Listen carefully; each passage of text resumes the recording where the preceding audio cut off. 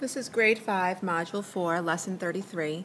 The objective is to create story context for numerical expressions and tape diagrams and solve word problems. It covers standards 5OA1 and 5OA2.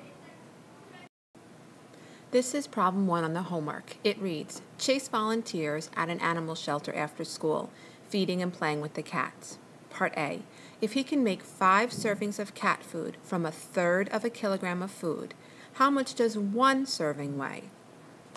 So I know that I have 1/3 of a kilogram of food, so I'm going to write down 1/3.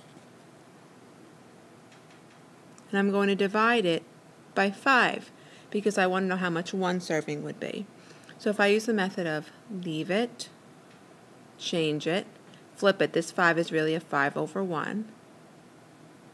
When I multiply across, 1 times 1 is 1, 3 times 5 is 15. So how much does 1 serving weigh? 1 serving weighs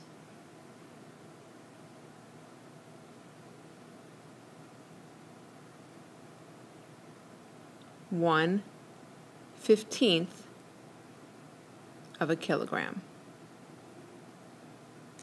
Let's look at Part B.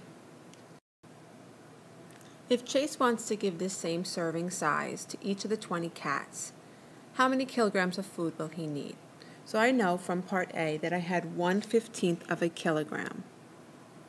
1/15.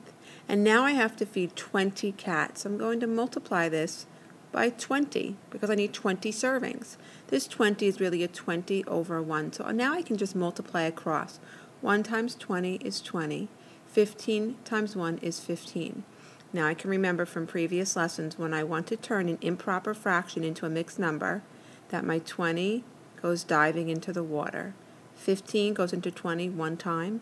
1 times 15 is 15. When I subtract, I have a remainder of 5.